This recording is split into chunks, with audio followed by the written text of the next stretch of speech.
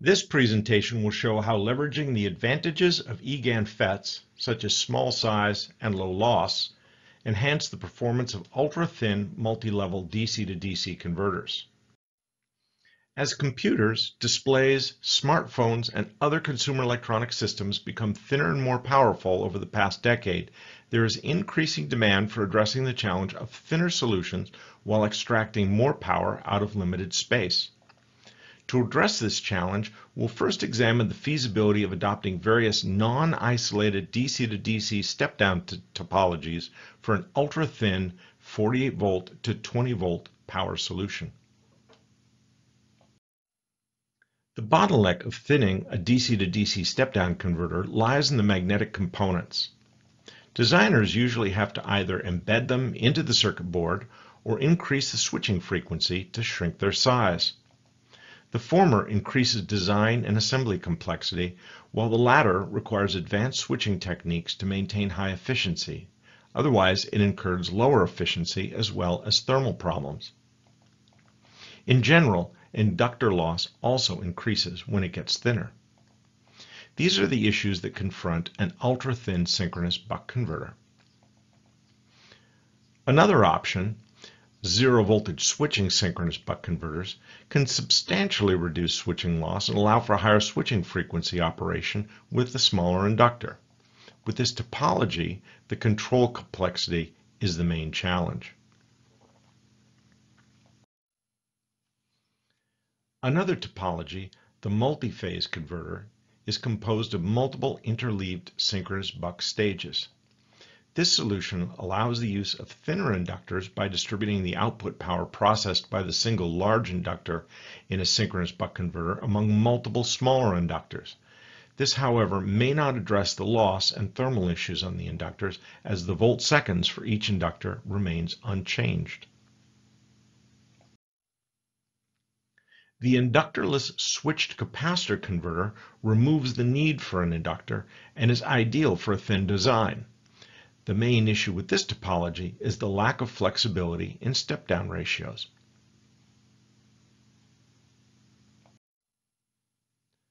The hybrid synchronous buck converter combines a multi-level converter with a synchronous buck converter to improve efficiency and EMI performance. The effective frequency seen by the inductor is still the switching frequency, thus it's not as useful in shrinking the inductor size. The multi-level converter can achieve the same inductor current ripple as the synchronous buck converter, but with lower switching frequency and inductance. This offers the benefit of reduced switching loss and inductor size. The drawback is that a comprehensive control scheme for startup and flying capacitor voltage balancing can be challenging.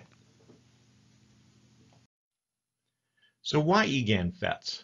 This table compares a 100-volt eGaN FET with two best-in-class silicon MOSFET counterparts. This comparison slightly disadvantages the eGaN FETs because we're comparing 80-volt MOSFETs against 100-volt eGaN FETs.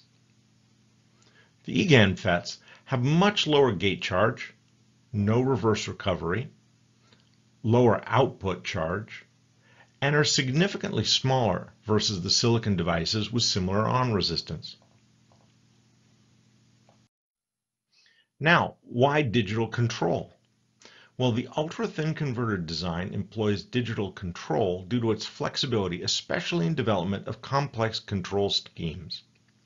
The three control loops, output voltage, output current, and flying capacitor voltage loops, required to regulate the multi-level converter and various circuit protection functions can be easily accommodated.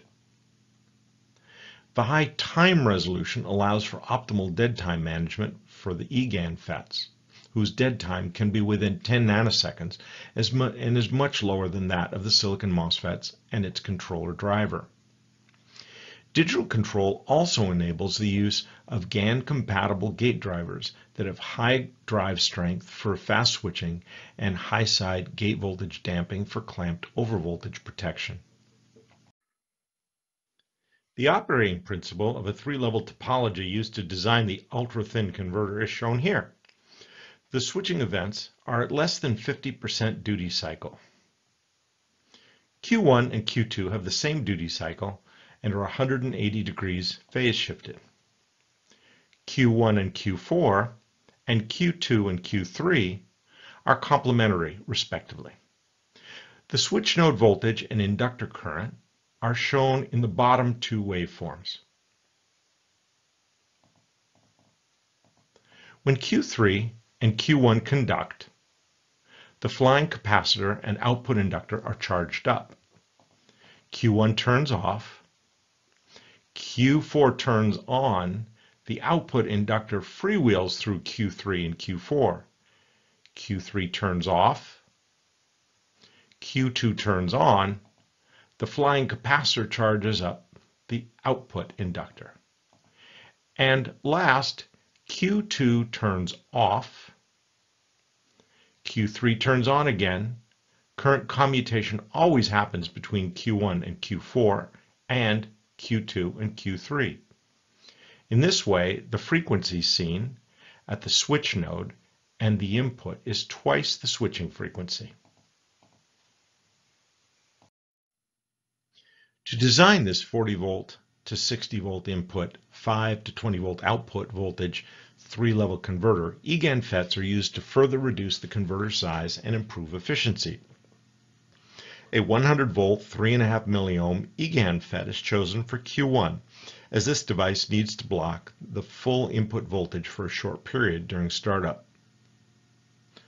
40 volt 3.5 milliohm eGaN FETs are used for Q2, Q3, and Q4.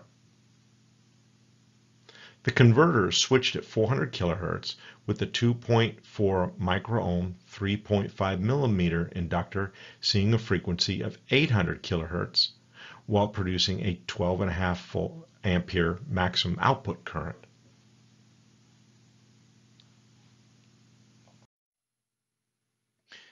The fundamental control of the 3-level converter needs to implement not only output voltage regulation and overcurrent protection, but also flying capacitor voltage current balancing during normal operation and startup. In order to avoid overstressing any FETs, it's required that the flying capacitor be charged up to half the input voltage during startup. Here we make use of the existing voltage sensing resistor network, add a resistor between Vin and VCP, such that by turning on only Q4, the resistor divider would charge up VCP to half of the input voltage. More information on the control methodology can be found in the paper referenced on this slide.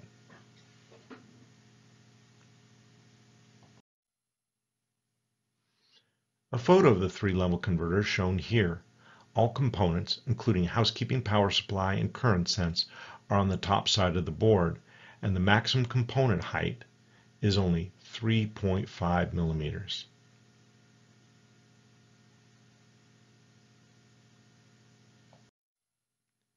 The total system efficiencies at 48 volt input, 12 volt, and 20 volt output are shown in the graph on the left versus output current.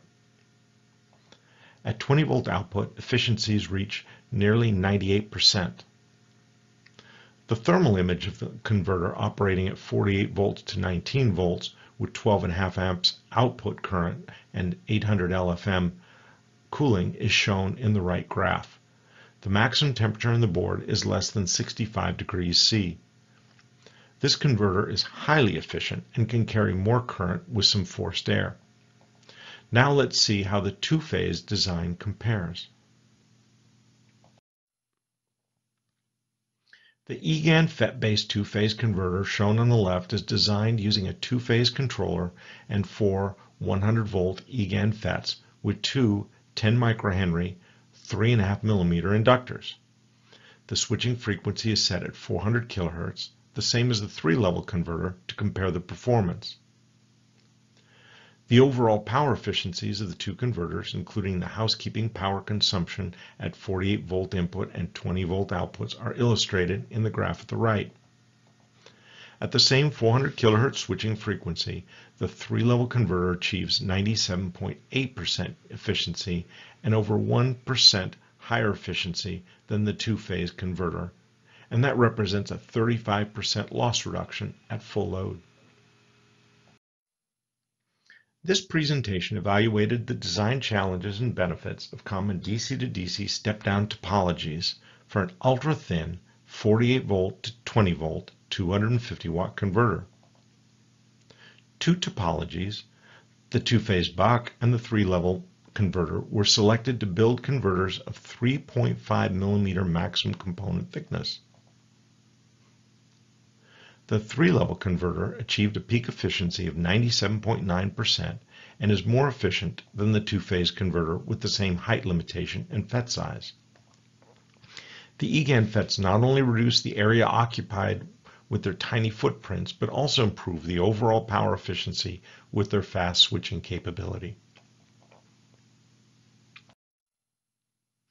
For more information, visit epc-co.com.